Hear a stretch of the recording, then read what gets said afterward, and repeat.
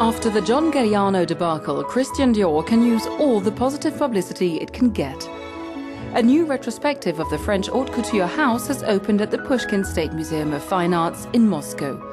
The Dior exhibition features more than 100 gowns, including dresses worn by Marlene Dietrich, Princess Diana and Sophia Loren.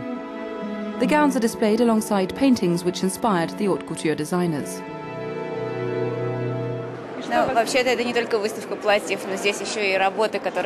It's not just an exhibition of dresses, but also of those artworks which inspired their creation by Dior. It's an unbelievable exhibition. I can't really put it into words, but I'm full of emotions. The paintings include works by Pierre Bonnard, Van Gogh and Klimt, which served as inspiration for Dior and his followers, such as Yves Saint Laurent, Gianfranco Ferré and John Galliano. The interior of Moscow's classical Pushkin has been transformed for the show, recreating the style of the House of Dior.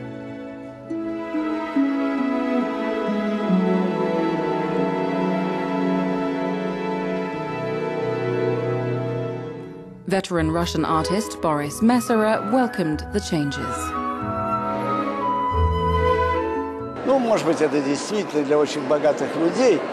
Perhaps they're for very rich people, but so what?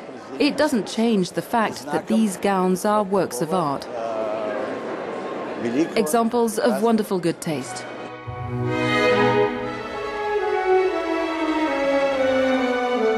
Christian Dior was one of very few designers who visited luxury-loving Russia during the reign of Soviet dictator Joseph Stalin back in 1931.